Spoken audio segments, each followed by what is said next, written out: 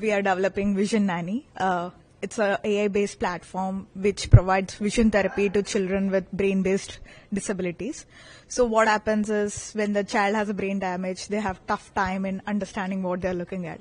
So we provide this therapy through this web platform. So how are you using AI into this? How are you employing it? Right. So when it's a brain based disorders, usually the tough part is customizing the things.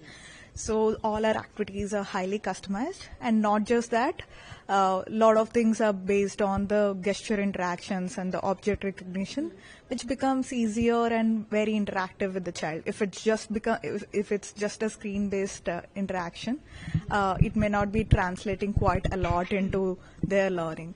So that's where we are using the real-world scenarios to make it more interactive for the children.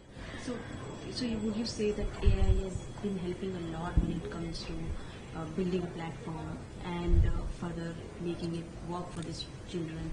Do you think it has been a great help? Definitely. I mean, so initially, like when we started, we didn't look into the use case of AI much. Yeah. We started as a simple platform, tech-based platform, translating what's there in the clinics. Yeah. And making it easily available on devices. But when we started integrating AI and started looking at the translating more of getting the use case of the real world scenarios, because that is quite important. The interaction with the caregiver and the child interacting with the some movements, because when you say vision, it is not just about looking at something, how you're coordinating, touching something, like reaching out for your hand, your emotion interacting with your facial emotions and all. So how do you see the Global Technologies Summit organized by Carnegie? How is it helping people understand AI, and what sort of discussion you had here?